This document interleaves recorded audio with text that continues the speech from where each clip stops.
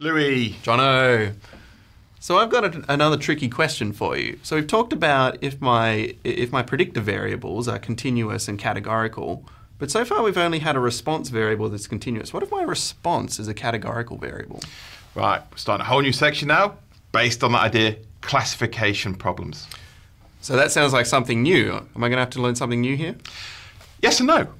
The nice thing is, you've already seen how we can adapt that linear model to deal with mixtures of continuous, discrete, categorical in the predictor.